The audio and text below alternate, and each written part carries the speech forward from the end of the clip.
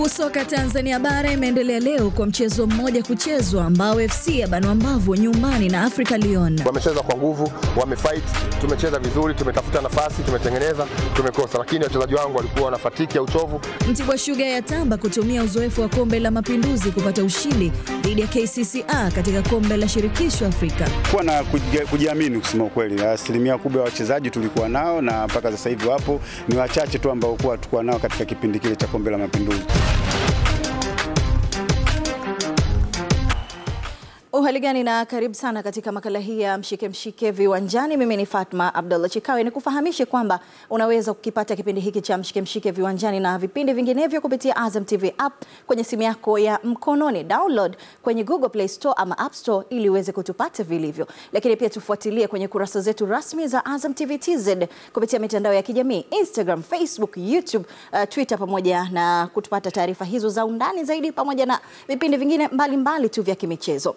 Tuanzie na Ligi Kuu Soka ya Tanzania bara. Mchezo mmoja wa Ligi Kuu Soka Tanzania bara TPL mchezo leo kwenye uwanja wa CCM Kirumba Mwanza. Wenyeji Mbao FC wameshindwa kutumia vyema uwanja huo baada ya kulazimishwa suluhu na Afrika Lyon ya Dar es Salaam. Mwandishi wetu Innocent Alois ana taarifa zaidi. Mchezo wa Ligi Kuu Tanzania bara kati ya wenyeji Mbao FC na African Lyon kutoka jijini Dar es Salaam umemalizika katika uwanja huu wa CCM Kirumba kwa matokeo ya sare ya bila kufungana. Nimepata nafasi ya kuongea na makocha wote wawili ambapo kila mmoja ametoa sababu za kuibuka na matokeo haya. Matarajio ya wengi yalikuwa ni kwamba Mbao inaweza kuibuka na ushindi, lakini kwenye mpira chochote huwa kinaweza kikatokea. Mmeiona African Lyon kama ilivyokuja, ni timu ambayo iko chini katika msimamo wa ligi, inataka kutoka kule ilipokuwa kwenda juu. Wamecheza kwa nguvu, wamefight, tumecheza vizuri, tumetafuta nafasi, tumetengeneza, tumekosa, lakini wachezaji wangu walikuwa wanafatiki ya uchovu, na ndio ambayo inatusumbua kwa siku 2-3 hizi, lakini nafikiri tutaendelea kukaa vizuri, tutaendelea kuwa katika hali yetu ya kawaida, na tunasubiri maandalizi ya mchezo mwingine tutafanya kwa ajili ya mchezo mwingine unaofuata. Lakini leo tumekwenda kutafuta nafasi ya kutafuta point 3, tumeshindwa kuzipata. Ulikuwa mzuri kwa sababu sisi tumekuja kucheza kwa nidhamu, ujue. Mbao ilikuwa tunawaheshimu. Mbao hapa kiwaga nyumbani wanakuaga sio timu mbaya, timu nzuri na wachezaji wazuri, wana speed. Kwa hiyo tulikuja kwa discipline hali ya juu sana. Wanataka jinsi ya kuattack. Sisi ilikuwa tunachukua muda kidogo. Japo tumetengeneza nafasi lakini hatukuweza kuzitumia. Kwa sababu tuna magepu pale, baadhi ya wachezaji bado hawajaripoti mpaka leo. Hatujajua sababu ni kitu gani. Kwa hiyo hatuwezi kuhukumu kusema labda wamekimbia timu kwa sababu ligi bado. Tunabakiza, nafikiri tuna mechi 4 mbele. Kwa hiyo labda tunarudi Dar es Salaam hivi nazo tukawakuta, tukajumuika nao katika mchezo wetu dhidi ya Ndanda, dhidi ya Yanga.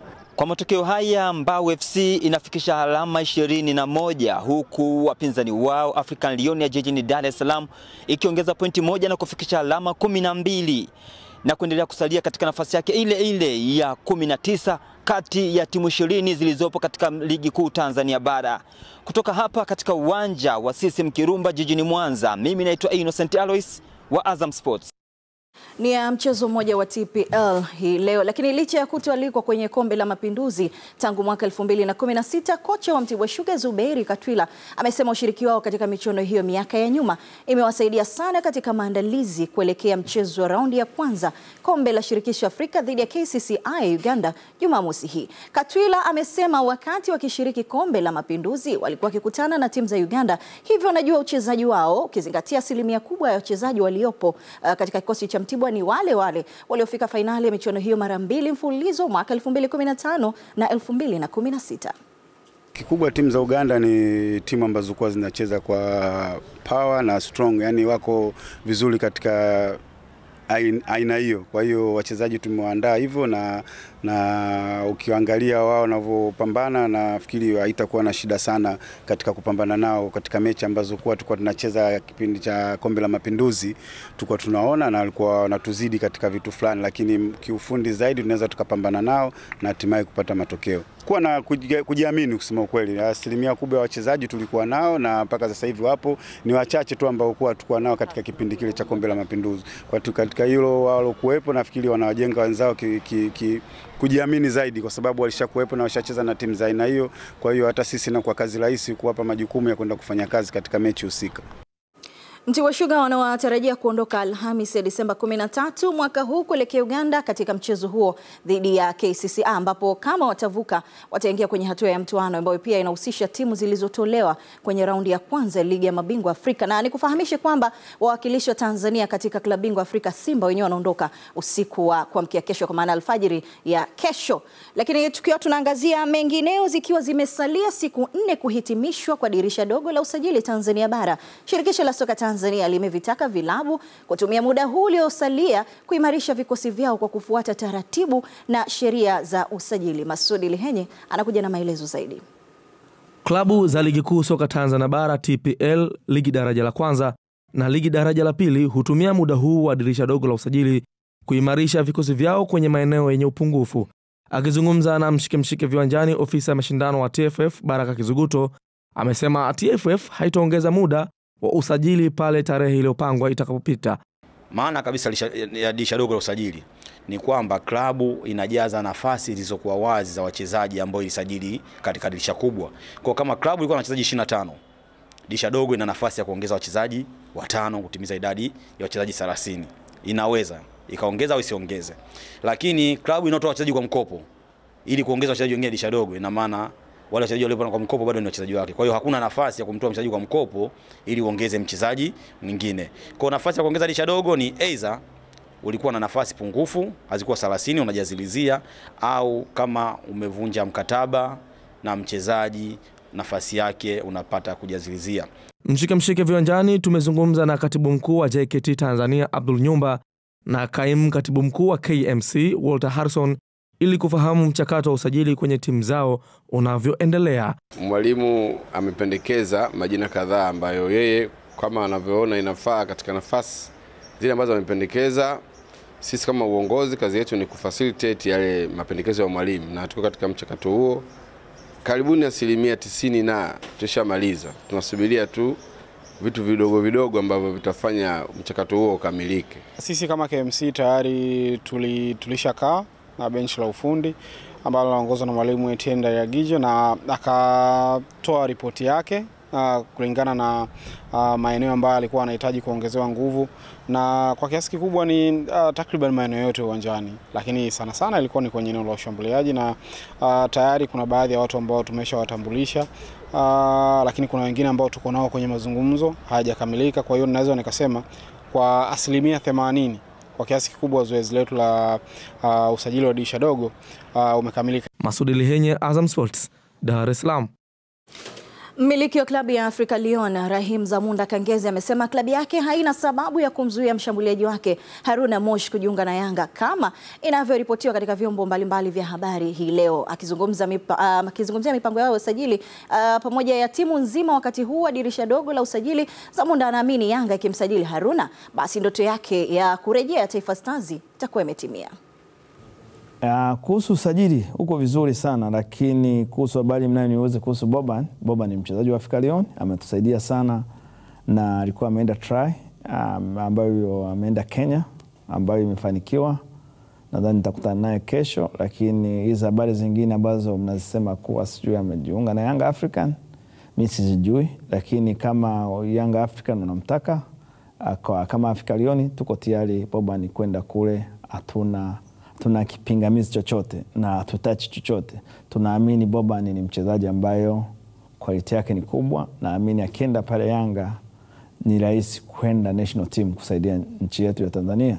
Lakini kwa sababu kuna timu kama Mata wameshatumia barua, na kuna timu moja Canadian wanaanzisha Premier League, tulikuwa tunafanyia mpango aende pale Canadian, nadhani itakuwa nzuri kwake kama kitu national team kumweka sawa. Ni ana kipaji kikubwa, nimekaa nao walimu wote walikuwa wanamuona mpira wake ni mkubwa sana. Nadhani asina kipingamizi sehemu yote ambayo atataka kwenda, na wala kusema tunahitaji mambo mengi, hatuna mambo mengi tunayotaka. Tunachoomba ni yeye kwenda kule na akasaidie, na kwa sababu nadhani yeye mwenyewe akikubaliana na wao itakuwa rahisi sisi kumrelease end time kwenda huko. Wakati huo Zamunda amesisitiza mechi ya Ligi Kuu Soka Tanzania bara dhidi ya Yanga itachezwa huko Arusha, hivyo amewataka mashabiki wa soka eneo la Arusha kujiandaa kutazama mchezo huo. Tunakaribisha wapenzi wa Arusha, tutakuja kucheza na Yanga game yetu tukiwa njiani kuelekea kaskazini makao yetu makuu. Na cha pili na nadhani kitu wanazungumzia sana, naona usajili tumefanya usajili mzuri. Nadhani tunasubiri mwalimu atazungumzia, kwa sababu mimi siko technical wa kuzungumzia kuhusu mambo ya technical, lakini tumeongeza wachezaji wenye experience. Tuna mchezaji mmoja kutoka Marekani na tuna Alex atakuja kusaidia kwa miezi mitatu hii kutoka Marekani kama head of technical bench na coach. Na nadhani tumeongeza vijana ambao wanaweza kusaidia timu ikafanya vizuri, na utaanza kuwaona kwenye game yetu ya Yanga African ambayo ni sisi tutakuwa ni wenyeji. Rahim Zamunda huyo miliki wa Africa Lyon. Mashindano ya soka ya PlayStation maarufu kama E-League yanataraji kuendelea tena mwishoni mwa wiki hii kwa wachezaji mbalimbali waliopita katika mchujo wa hatua ya awali kukutana. Mratibu wa ligi hiyo inayoonyeshwa moja kwa moja kupitia kingamuzi cha Azam TV, Mohamed amezungumza na Mshikemshike Viwanjani juu ya ligi hiyo iliyojizolea mashabiki wengi kwa sasa. Sasa hivi tuko katika mwishoni wa raundi ya 128 ambao ni wiki hii ndo mwisho wake. Halafu tutaendelea ka raundi ya 64. Pia baada hapo tutaingia raundi ya 32, halafu inafuatia raundi ya 16. Halafu baada hapo tunaingia quarter final, semi final na finali. Pia nataka kuwakumbusha watu kwamba sheria ni muhimu kufuata, kwa sababu katika mechi hizi ambazo tulizocheza tulipeleza kwamba watu wengine walikuwa hawajui vipi sheria zinaendelea, ziko vipi yani. Kwenye sheria kuna legacy na kuna tactical ambazo hizo zinaruhusiwa. Goalkeeper switching ambayo unamtumia kipa peke yake, wachezaji na wanacheza, computer inakuwa inachezesha wachezaji, hiyo hairuhusiwi. Ikifanyikana hivyo unakuwa disqualified moja kwa moja. Pia kuna sheria zingine ambazo kuna dakika unapewa, lazima ufuatilie sheria hizo, kwa sababu pia kama haujafuata sheria utapewa onyo na utakuwa disqualified moja kwa moja, na mwenzako yeye ndo atakuwa amepata point hizo 3, wewe utakuwa umetolewa moja kwa moja. Mohamed huyo mratibu wa mashindano ya E-League. Draw ya upangaji wa ratiba ya michuano ya Azam Sports Federation Cup raundi ya 3 inatarajiwa kufanyika kesho Jumatano kwa kuzijumuisha klabu za Ligi Kuu Soka Tanzania bara pamoja na ligi daraja la kwanza baada ya raundi ya pili kuelekea mwishoni. Afisa habari wa Shirikisho la Soka Tanzania Clifford Mario Ndimbo amesema timu za TPL na FDL zinaingia moja kwa moja kwa mujibu wa kanuni bila kucheza mechi za hatua ya kwanza. Kesho tunatarajia kufanyika draw ya mashindano ya Azam Sports Confederation Cup ambayo tayari katika mwaka huu au msimu huu wa mashindano hayo ilianzia kwenye ngazi za chini, na sasa tunaelekea katika ngazi za juu, kwa maana ya kwamba zile hatua za awali, raundi ya kwanza, raundi ya pili, ambayo kama tuliona ni kwamba ilikuwa haijashirikisha klabu zozote za ligi kuu. Kwa hivyo katika draw ambayo inafanyika kesho saa 5 ambayo itafanyika makao makuu ya Azam TV, timu za ligi kuu nazo zitahusishwa sasa katika draw hiyo. Kwa hiyo watu watarajie kuziona timu za ligi kuu zikiwa zimepangiwa mechi katika hatua ambayo inafuata, lakini pia timu za daraja la kwanza alikadhalika nazo pia vile zitahusishwa katika hatua hiyo. Na kuelekea katika draw hiyo naungana na afisa mashindano wa TFF Baraka Kizuguto, karibu sana. Shukrani sana. Naam, watu wanatamani kufahamu utaratibu mzima wa draw itakavyokuwa hapo kesho. Ya draw kesho tutakuwa na timu 64 tukiwa na timu 20 za ligi kuu, timu 24 za ligi daraja la kwanza na timu 20 ambazo zitapatikana katika raundi hii ya pili. Kwa hiyo itakuwa ni draw ya timu 64 na draw itachezeshwa katika michezo ambayo itachezwa weekendi ya wiki ijayo tarehe 21 mpaka 24 kupata timu 32 ambazo zitaweza kuendelea na hatua nyingine ya 32 bora. Majira jioni kuna draw imeonekana kwa maana ya mashindano haya ya Azam Sports Federation Cup. Watu wanajiuliza draw hii ambayo imetolewa leo ina mahusiano yoyote na ile ya kesho? Hapana, ni tofauti. Na hii sio draw, hii ni ratiba. Ya kama unavyojua mashindano safari yameboreshwa, ilianzia ngazi ya mkoa wilayani. Kwa hiyo raundi ya kwanza, raundi ya awali ilikuwa ni kwa timu mabingwa wa mikoa wa kombe hili la FA. Ikaja raundi ya pili ambayo ilishirikisha pia timu za mabingwa wa RCL, na hii iliyotolewa sasa hivi sasa ni mabingwa walioshinda raundi iliyopita pamoja na mabingwa wa timu zinazocheza ligi ya daraja la pili. Wanacheza raundi hii ya mwisho, na baada ya hapo watakaofuzu ndio wataungana na ligi kuu na daraja la kwanza katika raundi ambayo inafuata wiki ijayo, ambayo draw yake sasa rasmi ndio inachezeshwa kesho. Ukubwa wa haya mashindano sasa tunaona mwamko wake. Hamuoni imefika wakati wa huu mwamko uanzie chini huko ambako mnasema? Mwaka huu tumeanzia ngazi ya wilaya na mwamko ni mkubwa kwa sababu mashindano haya kwa msimu huu yatashikisha jumla ya timu 128. Kwa hiyo unaweza kuona katika raundi ambayo imefikia mpaka sasa inakwenda raundi ya pili, kuna timu zimetoka mabingwa mikoa zaidi ya timu 12 zimetoa timu za ligi ya RCL msimu uliopita. Kwa hiyo mwamko ni mkubwa, timu zimejiandaa, zinafanya vizuri, na tuna imani kabisa kadri muda unavyozidi kwenda shindano linazidi kutanuka, na sasa safari shindano hili limefika katika kila kona ya nchi kwa sababu kila wilaya imepata kushiriki katika hatua za awali kupata bingwa wa mkoa ambaye ameanzia katika hatua yetu ya kwanza kabisa. Tunawatazama sasa mabingwa wa watetezi wa kombe lenyewe wanakwenda kucheza huko Mtibwa Sugar. Labda pengine una nini cha kuambia timu ambazo zilifikiri haziwezi kupata nafasi ya kuwakilisha Tanzania kutokana na kwamba hazishiriki kwenye ligi kuu?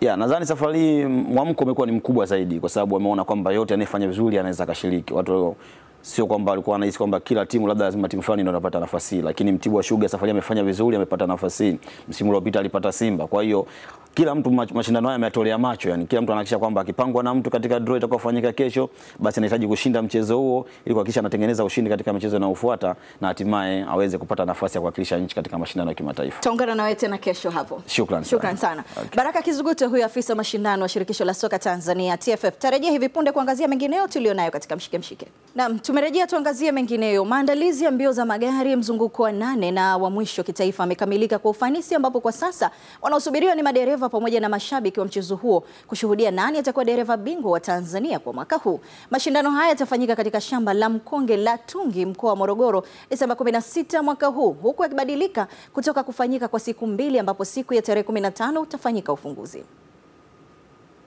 Tulitarajia tu na mashindano ya siku 2. Kwa ile day 1 tumeicancel special stage ambayo ilitakiwa ifanyike kwenye viwanja vya Tumbaku. Kutakuwa na day 1, lakini sehemu ya kufanyia mashindano day 1 flag off tumebadilisha kidogo. Tutafanyia kwenye hoteli ya Dragonair iliyopo Kiguru Nyembe. Kwa hiyo kutakuwa na ukaguzi wa magari utafanyika siku ya Jumamosi ambayo ni tarehe 15. Madereva ataenda kufanya leki kukagua njia, lakini pia tunatarajia mgeni rasmi atakuwa mkuu wa mkoa ambaye atakuja kutujoin jioni kwa saa 11 kwa ajili ya kutufungulia rasmi mashindano yetu. Tumewaandalia washabiki sehemu 4 za kuweza wao kwenda kukaa kuangalia mchezo, na hizo sehemu tumeziweka karibu na barabara, ni rahisi wao kwenda, hata ukiwa na gari ndogo haina shida, unaingia vizuri, na ni kama mita 500 hivi kutoka barabara kubwa ya Morogoro Chalinze. Wanaweza wakaingia, wakaangalia, wakatoka bila kuathiri mchezo wetu wala bila kuingiliana na magari ya mashindano. Nawakilisha wadhamini wa rally hii ya Morogoro kwa sababu rally inafanyika nyumbani kwetu, na sisi wazalendo wa rally tunaona mikoa mingine jinsi wanavyojitoa. Tumejitolea kudhamini rally hii, na ninashauri wapenzi wa rally wa Morogoro wasiwe wanataka tu kushangilia rally, wanaona raha watu wanavyokimbia kwenye tunavyokuja kupata burudani kule.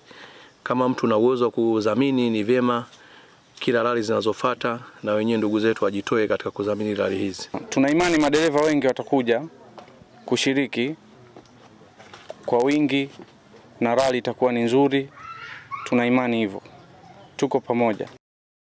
Shirikisho la Soka Tanzania TFF kwa kushirikiana na chama cha makocha mkoa wa Arusha wameendesha mafunzo ya siku 5 kwa makocha chipukizi chini ya mkufunzi wa FIFA Jean Paulson pamoja na kocha wa Taifa Stars Emmanuel Amunike, lengo likiwa ni kutengeneza wakufunzi wenye ushindani ndani na nje ya nchi. Mkakati huo unaenda sambamba na uboreshaji wa vituo vya uendeshaji wa michezo chini ya TFF katika mikoa ya Arusha na Mwanza ili kuinua mchezo wa soka katika maeneo hayo. Ramadhani Mvungi yana undani wa taarifa.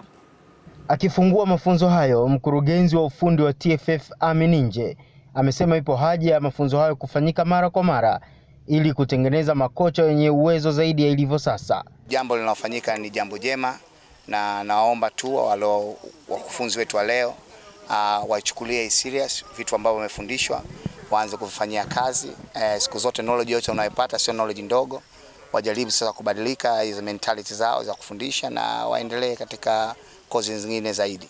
Baadhi ya washiriki wa mafunzo hayo wanasema wamepata mbinu mpya na muhimu za kuboresha ufundishaji wao kwa wachezaji, hasa wale walio kwenye hatua za awali za mafunzo.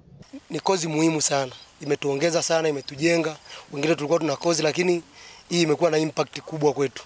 Tutaenda kuifanyia kazi, vijana wataboreka. Wachezaji wengine wanatoka uwanjani, unakuta yani kama mapigo yake ya moyo yako juu zaidi, lakini ticha atamlazimisha kurudi uwanjani. Hicho kitu kozi nyingine wafundishwa, lakini hapa unafundishwa kukaa jinsi na mchezaji vizuri na unafundishwa jinsi ya kuwafundisha ile kiprofessional. Kozi hiyo inashirikisha walimu chipkizi wa kandanda kutoka ndani na nje ya nchi wapatao 50. Ramadhan Mvungi, Azam Sports, Arusha. Ni hayo tu siku huu katika Mshikemshike Viwanjani. Mimi ni Fatma Abdallah Chikawe, alamsik.